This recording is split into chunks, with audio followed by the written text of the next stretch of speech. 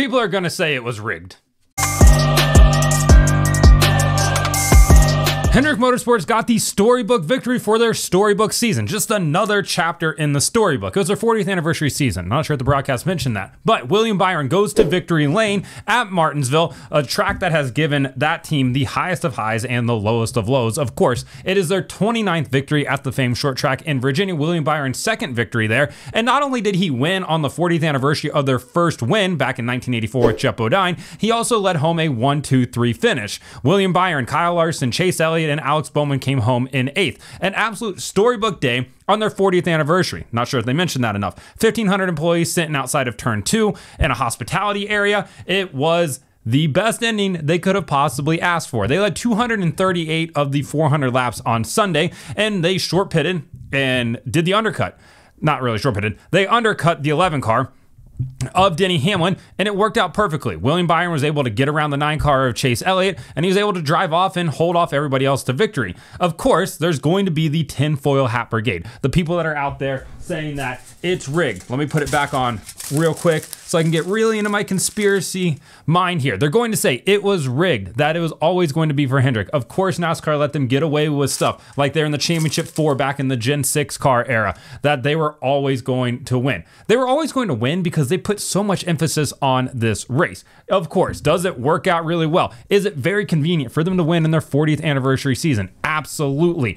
But at the end of the day, this company has historically been the best team at Martinsville. So it's not a shock there. But of course, you're going to have the people that say NASCAR rigged this for them, although I don't know how you're going to do that for a long green flag run other than letting them have more horsepower, letting them have a better setup, letting them run traction control, whatever crazy cockamamie idea that the Facebook comments will come up with. And I'm sure there's going to be great ones, and I cannot wait to read them. But of course, a green-white checker there at the end with the 42 car blowing a rotor certainly didn't help the this race's fixed crowd, because if it was fixed, you wouldn't have done that, because that did not ensure a 1-2-3 finish, and certainly could have made things a bit more hairy. Kind of think back to the Jeff Gordon, Jimmy Johnson, Clint Boyer incident that Mike Joy mentioned, but conveniently left out the Clint Boyer spot, where they were going for the 200th victory for Hendrick Motorsports, and Clint went in there and dive bombed them. Granted, he did have the inside right there, but you kind of had to know what was going to happen going into that corner. I just thought it was funny on the broadcast that they just didn't even mention the fact that Clint was involved with that incident. I should probably take this off because I look ridiculous. So when it came down to it, you had that opportunity to happen at the end of the race, and it didn't happen because, well, the Gen 7 car is really, really hard to spin somebody out on. Like, you have to just straight up hook them Carson Hocevar style. If you want to get somebody out of the way, you can run into them, but you got to hit them pretty hard. So William Byron manages to ace the restart, didn't jump it this week. There was a lot of talk about jumping, and the broadcast flippantly dismissed it as well, once again, but he clearly jumped.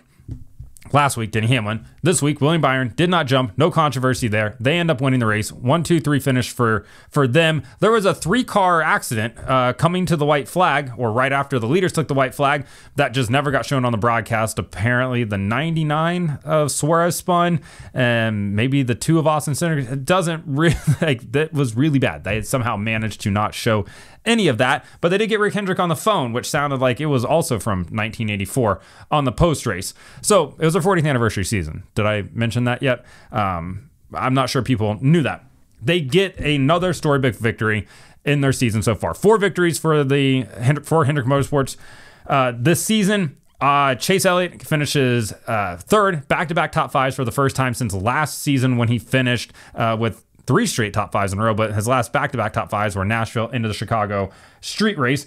So they now have 4 victories through the first 8 races. That's half for people keeping score at home. That's pretty good by all accounts. William Byron now has 3 wins in the first 8 races. He's solidified himself as the #1 Hendrick this season so far. Kyle Larson, number 2.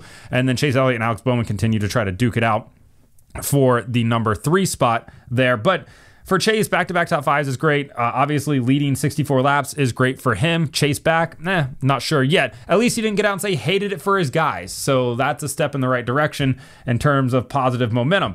Outside of that, you had Denny Hamlin probably had the 2nd or 4th best car, rather, of the day. Those 300 cars at the end were certainly untouchable. Bubba Wallace ran really well all day. Definitely got a jab in at Clint Boyer at the end of the race in his post-race interview, which I like, where he said, "Put some respect on my name." I'm fine with drivers calling calling out announcers every now and then. Tony Stewart used to do it as well, which was always hilarious and awkward for the person interviewing him there. So he gets that. Joey Logano led 84 laps after staying out on left side tires that lasted 175 laps or whatever it ended up being. An absolutely bonkers length of time for those tires to last, and not ideal. The tire laid rubber. We cannot complain about that. Tire laid rubber. You did have passing today. Obviously, William Byron started 18th, ends up winning the race. So there were cars out there that were able to pass. Tyler Reddick, 19th. He finishes 7th. Ryan Preece, 22nd, finishes 9th. So great for him. Cars were able to pass. Cannot complain about that this week for once. But for Hendrick Motorsports, like I said, a storybook victory and a storybook season for them. All in all, 5 cautions for 51 laps, 400 lap race. 51 laps is a lot of laps. At the end of the race there with the 42 car on pit road, obviously blew a brake rotor, and then they was leaking a ton of fluid, also caught on fire, and was on fire for way longer than it should have been behind the wall before somebody finally came over and sprayed it. It looked like one of their crew members was like, how do you miss a car being on fire? They put down a beach worth of speedy dry in the 42's pit box. If the 48 of Alex Bowman wanted to pit, he is going to have to drive through it like it was the beaches of Normandy. There's just no way around it. At like Daytona, when they opened it up for the trucks and those dummies go down there and park and get stuck in the sand, that's what Bowman was going to have to drive through. I've never seen that much speedy dry in one spot. Somebody said, hey, clean this up, and then somebody proceeded to dump 500 pounds of speedy dry on the track, or in the pit box at least. That was, you don't need that much. It's like drugs. A dab will do you. It's not weight dependent. You see a little bit on the ground, you just throw some speedy dry out. Get a scoop of it out of the well, we have a 55-gallon drum, and then you just throw it on the garage floor and it dries up. It's not that difficult, but man, they went out there and they just ripped all the bags open and just dumped them out. How big's the spot? 12 inches, whole bag. What? That was a little bit excessive. Other than that, this race was better than some of the other Martinsville races. 13 lead changes. We had green flag pit stops as well. 2,129 green flag passes.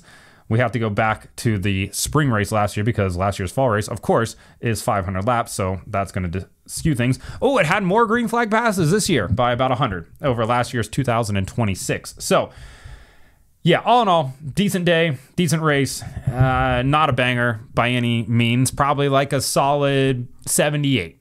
It was passing. It was acceptable. C's get degrees. Winning this race gets you in the playoffs, and right now, William Byron's sitting nice and pretty in the playoffs. Points leader as well. He wins. Hendrick Motorsports, 40th anniversary season. Not sure if we mentioned that. They get another win. 29 victories at this track. Like I said, highest of highs. Winning races here, sending Jeff Gordon to the championship round. Jimmy Johnson, Jeff Gordon, both of them have 9 grandfather clocks. Dale Jr.'s won here. All 4 Hendrick drivers have won here. And then, of course, the lowest of lows, the plane crash, everything that went along with that. Martinsville is just always going to be etched in Hendrick Motorsports history. It's not a shock that they won this race. I think a lot of us expected the Toyotas to be a lot better than they were today. Their short track package seemed really good. They were unstoppable at Phoenix. They were really good at Richmond, especially in clean air. Kyle Larson got closer. At Martinsville, it looked like Denny Hamlin had a shot at it. It looked like he had a really good opportunity to run with those guys. Ultimately, at the end of the day, those 3 Hendrick cars just flexed their power, and they had more than anybody else. You did get the Toyotas of Bubba Wallace and Tyler Reddick finishing in the top 10. Denny Hamlin comes home 11th. Eric Jones, 12th for them.